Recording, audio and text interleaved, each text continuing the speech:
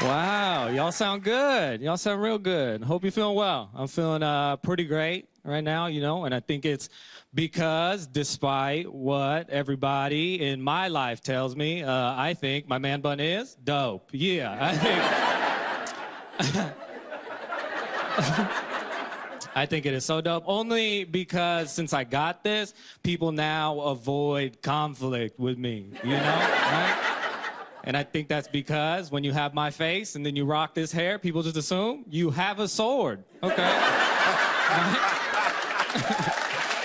Thank you.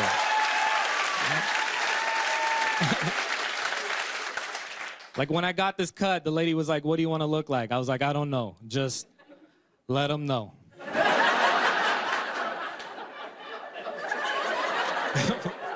Let them know. I fight for honor. You understand?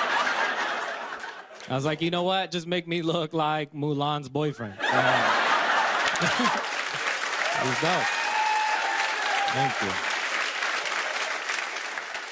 But I'm feeling good. It's been a very big year for me, trying a lot of new things. My girlfriend and I just decided to introduce toys into the bedroom.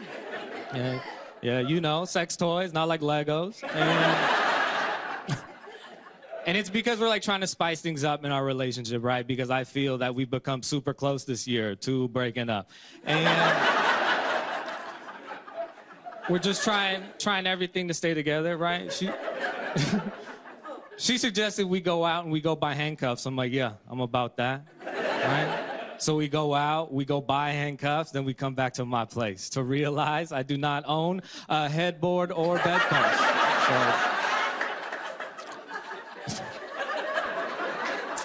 So we ended up having sex by the refrigerator door. And it's still good. It's great.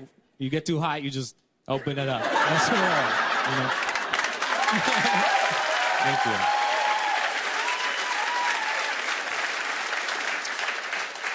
I also did it this year, and I finally got rid of my avocado allergy.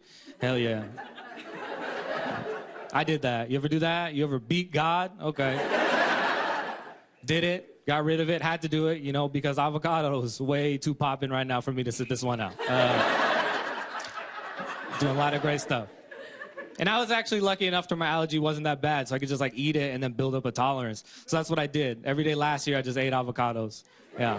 Not only did I get over my allergy, but I have no money now. That's why I'm not. Yep.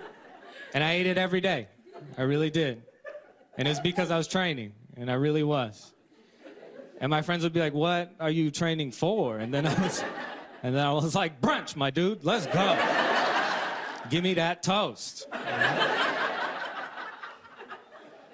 So I've been using that same logic, right? And then I've applied it to my other allergies. And then this year, I just started eating cats. And I feel like that joke would have hit harder if I wasn't Asian. You know what I'm saying? It's a little upsetting. A lot of you looked at me like, yeah, that's the culture. Shouldn't think that way. I recently got hit by a car. That was pretty tight. Yeah.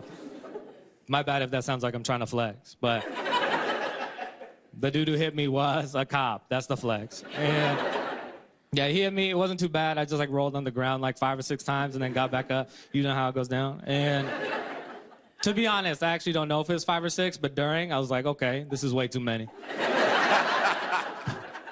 And I got up, but he got out of his car, coming up to me looking real upset. Like the most upset I've ever seen a person look. And I think that's because a big part of his job is to not do that. You know? And I didn't care. He looked way more upset than he should have been. You know, he didn't look the upset like, oh my God, I just hit a dude. He looked upset like, oh my God, I just hit my third dude. That's what he was at in his career. And I didn't care. I was like, yo, dude, I'm not hurt. I'm fine. We could probably just like get out of here. And then he was like, are you sure? Because I can get my supervisor down here right now and you could file a report. And I was like, you know what? Let's just do this, okay? This one time, I'm gonna let you off with a warning. Thank you.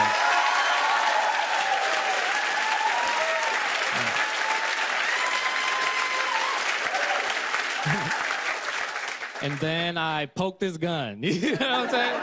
Not aggressive, just like a little boop. All right. That's my time. Thank you so much. Bye.